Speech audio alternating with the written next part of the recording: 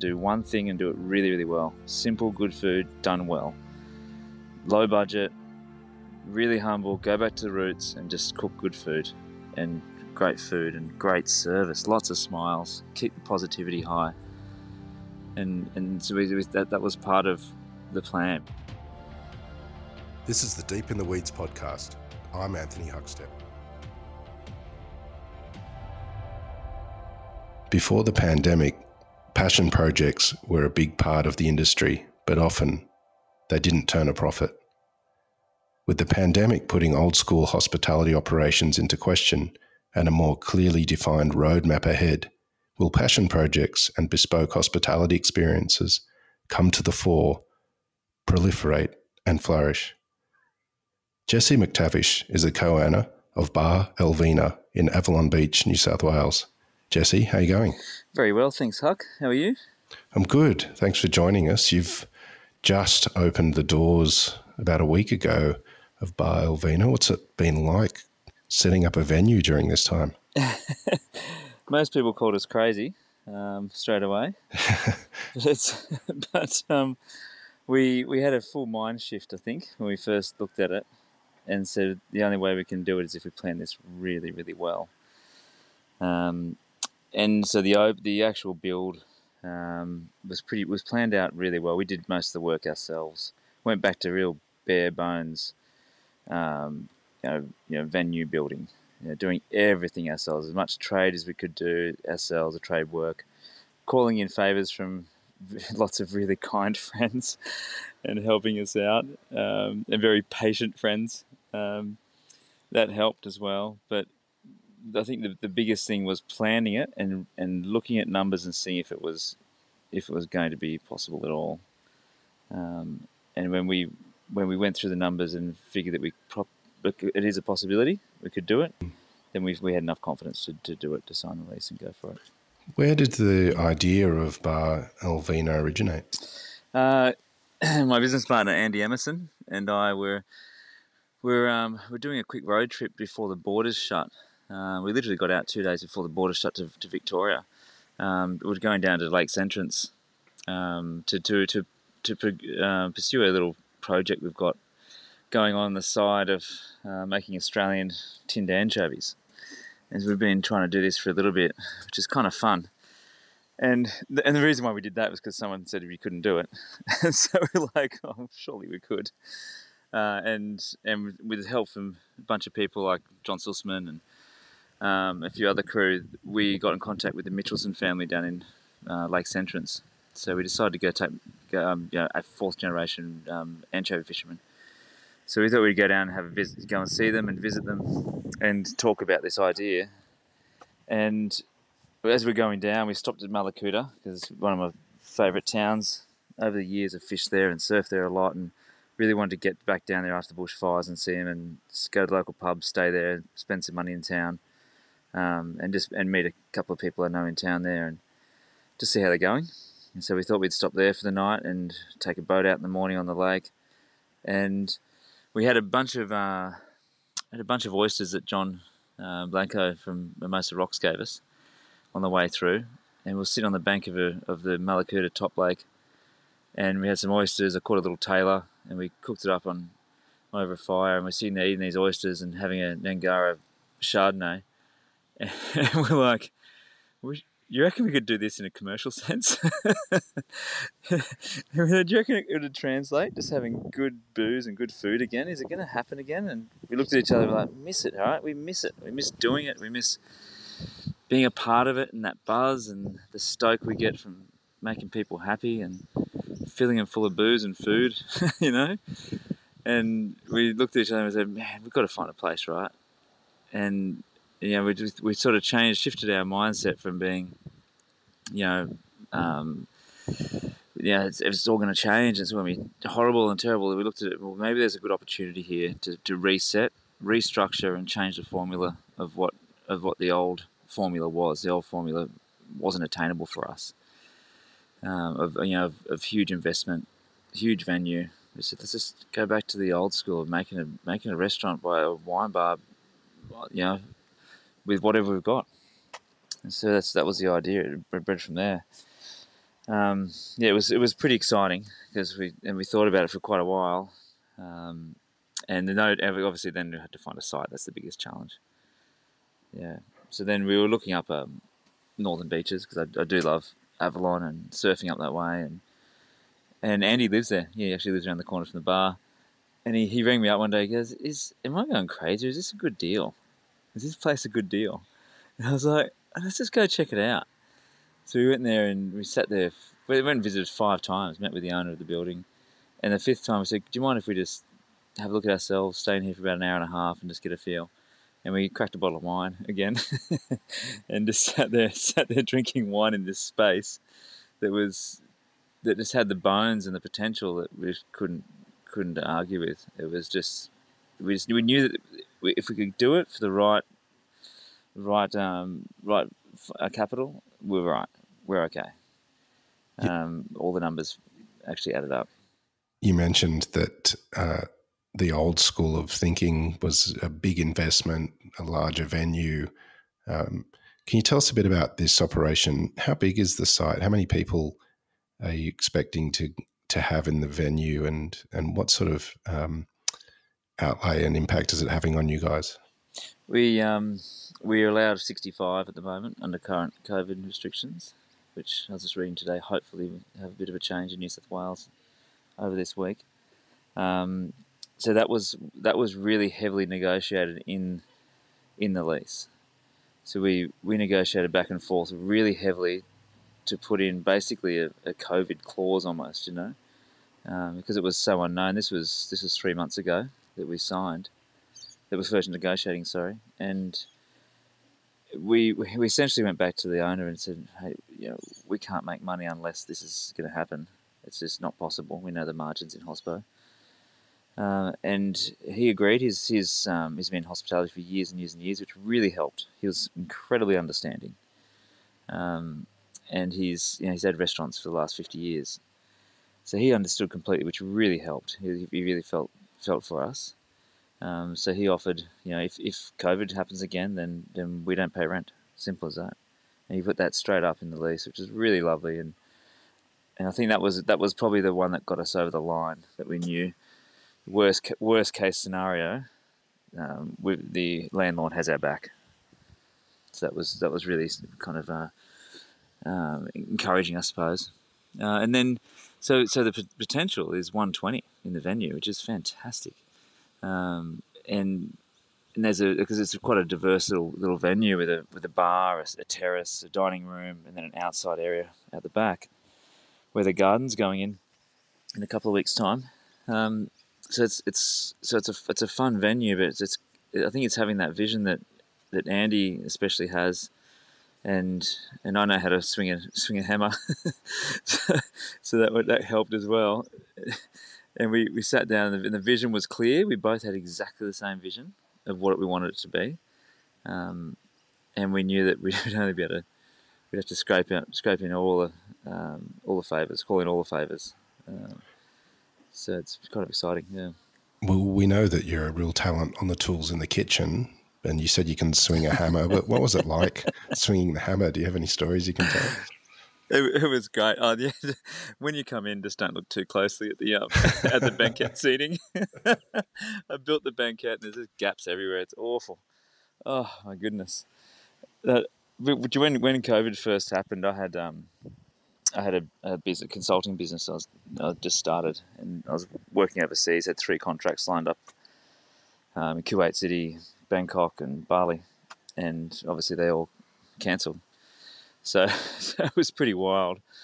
But on the plus side, I've got a bunch of mates that are tradies, and they just said, "Well, come and labour for us."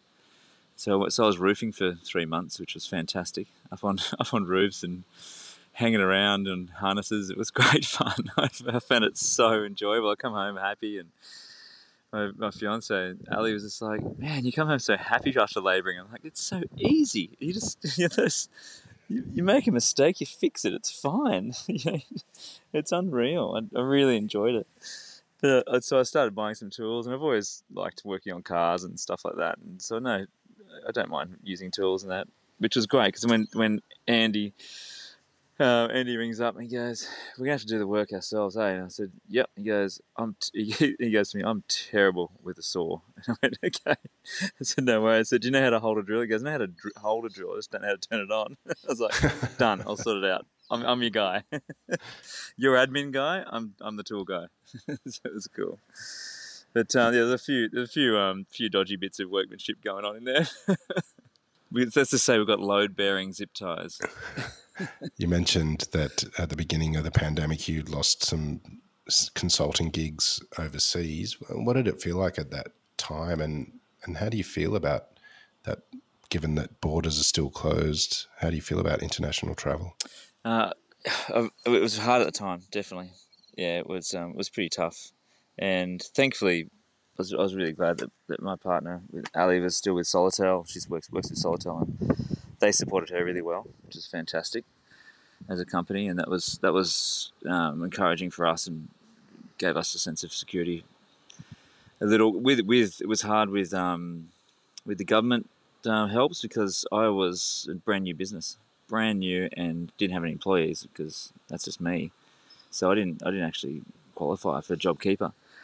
So that was pretty tough, but it was all right. Thankfully, I just had some labouring jobs. But losing those consulting jobs hurt. Thankfully, I was able to do some of it remotely, and we adapted, which was kind of cool.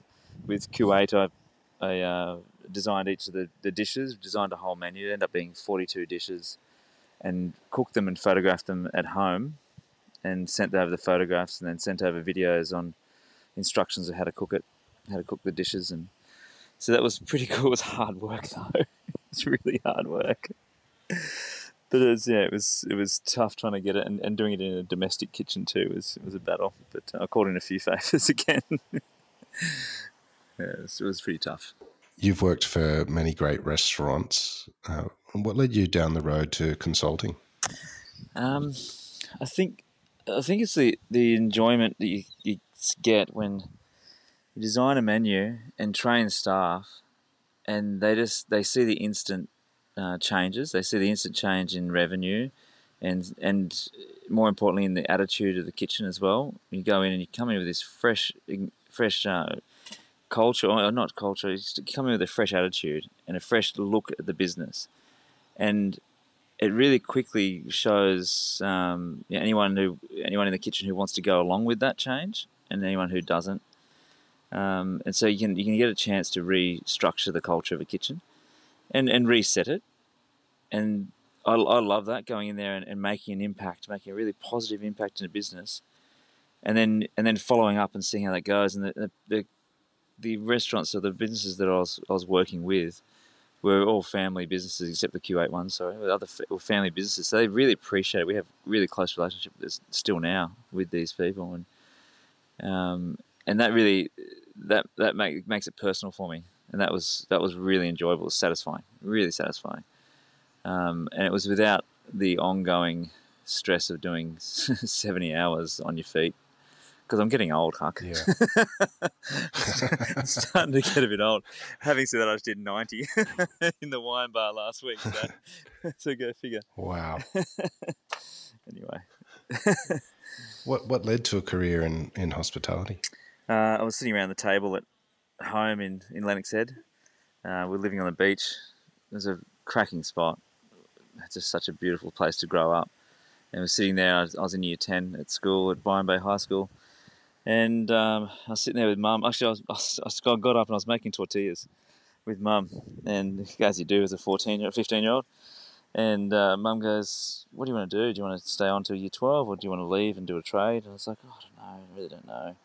And I was thinking about, something to do in teaching art or something like that. Or there was an opportunity to go into, further a career in drama or in acting, something like that.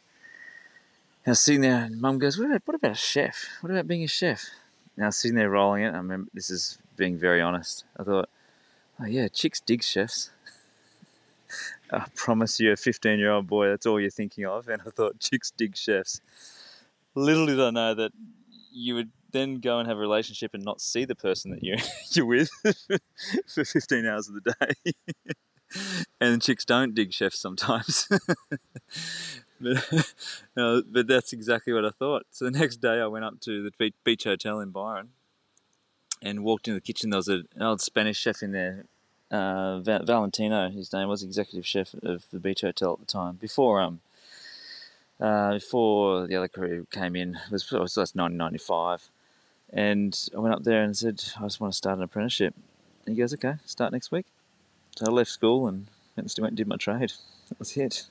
Wow. Yeah. There should be more career advisors around, I think, just telling 15-year-olds to slow down and think about it first. You've been involved in many amazing venues over the years, from the Kettle Black to North Bondi Fish and many more in between. What's been some real highlights and influences over your career? Oh, good question. I really enjoyed that period with Top Paddock and Kettle Black. And I was just saying to Andy yesterday, we've had an amazing opening with Bar Elvina. It's just been, the response has been phenomenal, and I'm just, my mind's blown.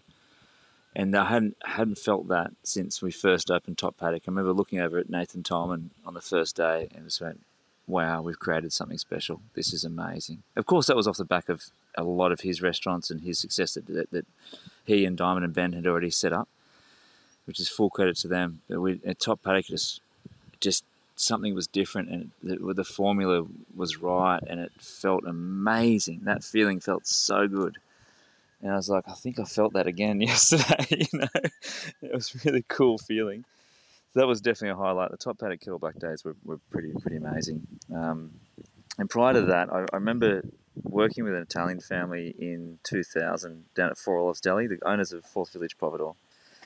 And I talk about these guys all the time because they are the loveliest people, and there's no airs, no graces, but they just love good produce.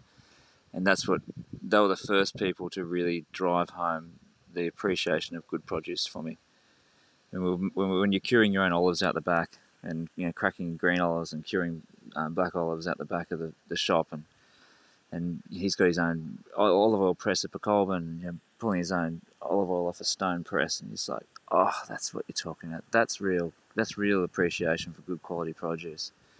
And that was a real eye opener. I didn't appreciate it as much as I did at the time, but as I do now. Sorry, but I have seen the guys, Peter and Annette, again recently, and really told them how much I really appreciated them showing me that. It was kind of fun, and of all places, I found it in a deli. Not in a three hatter or anywhere else, just in a humble delicatessen. It's kind of cool. Can you tell us a bit about your cooking? Was there a moment in time when you realised, yeah, you are a good chef and you found your voice on the plate? No, not yet. Not yet, mate. People always ask you when they go, so what's your favourite thing to cook? I don't know. People go, so what's your favourite dish you ever cooked? And you're like, I have no idea. Maybe it's a short attention span, but I don't know what it is. I just, it's not a perfectionist thing or anything like that. I get too excited and about stuff, and the beauty about cooking for me is that it's always changing, and it always evolves and develops and changes. And just when you think that everything's been done, you get some sort of tangent that your brain goes on, and you go, oh, cool, yeah, that's it. I'm going to run down that tangent. And like even with Elvina, we've set up a structure for the menu that I like the whole menu to fit into, and it's 4 principles. One is it's got to be on brand. It's got to look the part. It's got to be, the brand is salty and ocean and coastal. So it's got to be on brand. It's got to have some element in there on brand of local produce. So something out of the sand dunes, something off the beaches, even the seafood out of the Hawkesbury. Second, it's got to be cost effective. Got to make money off it. Third, it's got to work in the kitchen, with our limitations of the cooking equipment and the amount of staff we have. But the biggest one, the fourth one, is it's got to be bloody delicious. And it was cool to have that, to categorise that the first time in my career. And the dishes come in, we see if they tick all the boxes, and it's unreal the dishes that are coming out, because you can have a dish that's 3 moves. It can be literally 3 moves, but the building blocks of flavour have been developed over weeks and weeks and months sometimes. but the dish is 3 moves because it fits into the kitchen, and it tastes unreal. And you're like, and the guys in the kitchen are pumping this food out at just such precise levels because there's only 2 moves in it. Cooking a flounder perfectly over charcoal, and serving it with sautéed warrigal greens and a miso lemon butter sauce. That's it. And it's tasty as. But the miso, obviously, we're making the miso ourselves. Warrigal greens we get out of the garden up at Palm Beach, pull out of the bushes out of Palm Beach, and the flounder through our great supplier at the fish market. Just simple stuff, done well. One of the identifying features of your cooking is a real love for seafood. Where did that all start from? My pop, I reckon. My grandfather took me fishing because we lived on the beach at Lennox Head, which is a real tough upbringing, as you can imagine. It's just living in paradise. We're such spoiled brats around here, aren't we? It's unbelievable. Growing up literally on the beach at Lennox, and I mean, it's a rough times. Of course, there was mum and dad went through some heavy financial challenges, and we were renting on the beach, and 5 kids, 5 annoying kids to feed, and surfboard shaping, wasn't exactly the most high income earning big profession around. But we'd fish over the front most days. We'd surf every day, but we'd walk over the front. There's a little spot there called the Brim Hole and the boat channel, and we'd flick a dirty old, smelly old prawn in there. And my pop would teach me how to catch whiting and flathead and the mighty long tom, which was the first fish that I ever caught. Just the horrible things. But I always loved seafood. So then Dad bought me a spear gun early days, so I'd cruise through there and I'd shoot mullet and bream and stuff like that and cook it up. And then that was, and as kids we'd just rummage around on the rocks, always on the rocks on low tide at the boat channel, lift up rocks, find crabs underneath it, grab crabs and see these things scurrying around the rock pools. Just a complete, absolutely infatuated with the ocean.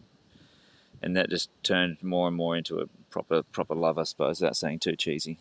But it really is a love for the ocean. And my days off were, just you go to the beach with a board and a fishing rod, and no bait, never any bait. You find your bait so easily. Walk along, grab some pippies, jump on your board, paddle the board out with your fishing rod, throw the rod in with the pippy on it, paddle back to shore, take away back to shore, leave the bait out there. 5 minutes later, you got a dart or a brim or a tailor, and sometimes the odd dewey. It was unbelievably fun. That was a fairly standard occurrence, and then light a fire on the beach because you could back then. This is only 10 years ago to find you, but you could back then. Light a fire and cook the fish on the fire or whatever else you found. So there'll be nights that I'd go down to Blackrock and paddle across to Blackrock and climb up the rock, fish off it in big swell. And it was a pretty famous mulloway spot, and heaps of tailor. You always come back with a backpack full of tailor. So you're paddling across this big sharky channel on the way back. It was only like a 50 meter or maybe a 70 meter paddle, but deep and dark. And you're paddling back to the beach your lineup is the fire. Well, my lineup was the fire on the beach that I have going, and drag it back, and you've got blood pouring out of your backpack. It's kind of funny. And you cop a bit of a wave and you stack it, and hooks and tackle going everywhere, and then get back to the beach and cook it up.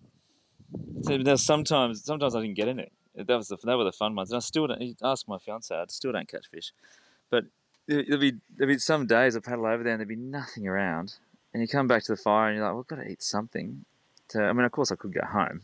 That's fine too, but you got to eat something. So I'd walk down and I'd find crabs, these little sand crabs. I've eaten these guys. They're pretty tasty. They get up to an okay size, like maybe like the size of an egg almost. And they'd be a chicken's egg. They'd be running around the beach at night times, and you run around with a torch grabbing them. And I cooked one up and just fried it straight up. It tasted delicious. It was great. It was just sort of fun, just eating stuff. I've probably got worms I'm probably full of worms at the moment, but I love it. And like periwinkles and they're called apus, little crustaceans that grow on the rocks. Look like they're related to abalone. Little baby apu. They're a little delicacy in Hawaii. Just grabbing those off a rock and boiling them up and making a little soup out of them. And good fun. Good times. You mentioned an amazing flounder dish just a few moments ago. Do you have any sort of tips or secrets to cooking seafood? What's your approach? Yeah, it depends on the seafood for sure. Depends on the species and variety, and that's where I take the aging of seafood, put it in its place for sure.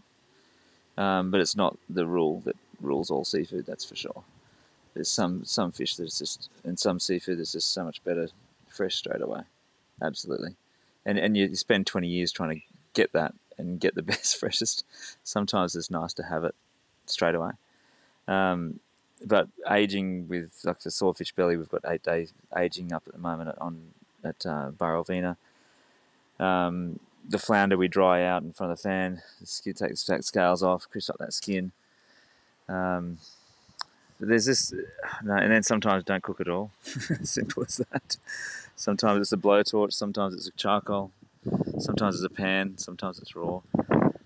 And I think that's where I get excited with the evolution of cooking and eating. Because then someone will come along, a chef will come along and start working in the kitchen and do something completely different. And you're like, that's unreal. That's so cool. That falls in the category, and I wouldn't have thought of that. I think that's the most enjoyable thing about cooking with other people and cooking in general. It's constantly changing. With your approach to cookery, how important are your relationships with the catchers, growers, and producers? Yeah, they've been vital. Without them, you don't cook. Simple as that. Without them, you're just another cook. Simple as that. I always pictured ourselves like as chefs. We're glorified middlemen on the way. You know, there's an ingredient, a tomato is grown on a vine, and it's been nurtured by a farmer, and they've taken care of it, made sure there's no bugs on it. I was out here today on my tomatoes, flicking off these caterpillars that are starting to attack it, caring for it the whole time. You get that tomato, gets carefully placed in a tray, shipped off to the market, to the chef, and then he just ruins it. Or does he continue that process of nurturing it as much as he can, as a good middleman should, and then deliver it to the customer and deliver it to the end user who really gets to see that care and feel, and it's almost like the soul of that ingredient. I feel like you can see, without again sounding a bit cheesy there, but getting a bit deep, but it is. You know that when something's been treated with respect and dignity. You know, when a piece of fish hasn't just been, so a whole fish hasn't been just slapped in a tub. You know, and you get a poor old 25-kilo mulloway in a tiny little seafood box, bent up and battered and bashed, because he's so big and he's awkwardly sitting in this tub, and you're like, wow, you've had a rough trot, haven't you, buddy? Someone hasn't been kind to you. You know, so getting to the supplier, the farmer, the fisherman, talking to those guys and saying what you want out of it, and not accepting it when it doesn't arrive correctly as well. That's and knowing that you won't put up with average produce. Is really important, because then you have to do less to it. It's purely lazy. You have to do less to it. So it's a purely lazy motive. You mentioned you were sitting on the beach with Andy when you came up with the idea for the restaurant on your little mission to tin Australian anchovies. How close is Elvina to the vision that you had back then? I saw glimpses of it 2 nights ago. I said that to Andy. He said that was amazing. We had a great service on Friday night, and it was our first public service. We did 160 covers, and over from lunch, mind you, from midday to 11 p.m. So it's a long service, but so it was spread out really well, just in case there's any COVID officers listening in. Got to cover myself there. And I said to Andy, I was like, mate, I just saw glimpses of what we talked about, and he goes, it's so clear. I was like, it's so satisfying. There were lots of man hugs and high fives and that type of stuff. We had a review, just a comment on Instagram. Sorry, not a review, a comment on Instagram from a customer saying it was so nice to see the team all working together. They looked like they were family. The amount of hugs I saw and the high fives, and I was like, oh, that's cool. And it's not forced or bunged on. We really love working with each other. It's really enjoyable. We've got a really, really good team up there. We've got a core team of 8 people, and we're all absolutely loving it. It's really cool. That vision was that, and the dish our oysters on the menu now are still John's, which is cool. So that was part of the vision. We were down there eating John's oysters, and I had them in some paper bark, and they were on a log smoke. It was really softly smoking them at about 50 degrees, not even, just above blood temperature. So you pick them up, and we're leaving on there for about 5-10 minutes, and so the texture didn't change, just the flavour went from brine to savoury. It was really wild, but without ever tightening the muscle, which was really cool. So we're sitting there having that, and plenty of Chardonnay, of course. And so we're selling those same oysters with some paper bark. So as it goes out the table, we chuck the oyster, take the lid off, flip it, put the lid back on again, just sitting on top, reserving all the liquid, light the paper bark underneath, and the paper bark just sort of oozes through that lid, and you get just a soft touch of smoke, just as you go to eat it. So it's not just theatre or anything. It's actually practical, and that's the vision we had back down there. So yeah, it's definitely translated. What's it been like putting this restaurant together and letting go of some of the old school thoughts on the way restaurants should be run and what sort of investment they should have? How's it felt letting go of that and moving forward with this model? It's been liberating. It really is. I remember saying to a friend of mine, she said, "What any positives you can see out of COVID?" And I said, "Well, it's probably a really good chance for the industry, the formula to reset, and we can run it our way." I was thinking of, and I'm probably completely wrong in saying this, but I was thinking of countries that have gone through pandemics and through wars, and what their food structure was afterwards, and nearly all of them had the same structure. They do one thing and do it really, really well. Simple, good food done well. Low budget, really humble, go back to the roots and just cook good food and great great service, lots of smiles, keep the positivity high. And so that was part of the plan. We said, let's just do a place. We're not after money. We don't want to make squillions of dollars. It's not the plan at all. We just want to have a really nice life and go to work and just have big, happy faces. It's the stress and the headache and the tiny margins just aren't worth, and the grey hair and the man boobs aren't worth it. It's if you're gonna have grey hair and man boobs, at least have a smile on your face. that was what the reality I came to. so that's what we've decided to do, and that is really liberating. It feels great because there's always a bottom line that we've got to watch out for. But it's not the goal. We're not sitting there chasing money. We just want a really good life, and it's the start of something else. We'll do something else. We'll still do the anchovies. We've got next season. We've got about 8 months to get our bums into gear to get that going. We've had our first test batch, but we've got a little bit of time to get that going until next year, until the next season comes around. So there's other things going on, and we just want to build a place that we want to go to, basically. I know you've only had a couple of services now, but it is warming up and we're heading into summer. What are your hopes for the summer? I hope the New South Wales lifts the restrictions, actually. It'd be really nice to see it humming at full pace, especially the standing rule, which I just never really understood. You've already counted the customers when they've walked in the door, they've all had to log in, so I don't understand why you need to sit down to have a drink. It'd be really tough. It's just sort of blown a bit of atmosphere. I miss having a bar 4 deep, and the buzz and the excitement that creates, and it's unreal. So hopefully, I really hope by the end of the year that's lifted.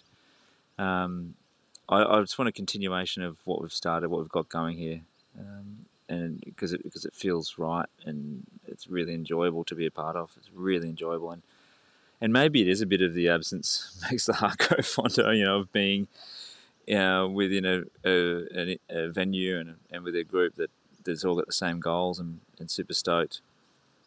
And maybe it's just that we have missed the industry so much as well. Maybe it's if we come back with all this, all this excitement and all this time and integrity to put it back into it. I remember going to Dear St. Eloise about 2 weeks ago, and it was just so good to have dinner out again. It was such a good feeling. I nearly cried. It was just like, oh, I remember this. Spoiled brats. It's like, I think we took it all for granted too much. Well, Jesse, glad to hear that you've got the restaurant up and running, and it really sounds like something that's coming from deep within you and making you really happy. Loved having a chat with you, mate. You're a bloody good laugh and a bloody legend. Please keep in touch, and we'll talk again soon. For sure. Thanks, Huck. You're a ledge, mate. This is the Deep in the Weeds podcast. I'm Anthony Huckstep. Stay tuned as we share the stories of Australia's hospo community, suppliers and producers in search of hope during this pandemic. Special thanks to executive producer Rob Locke for making this all happen. Follow us on Instagram at Deep in the Weeds Podcast, or email us at podcast@deepintheweeds.com.au. Stay safe and be well.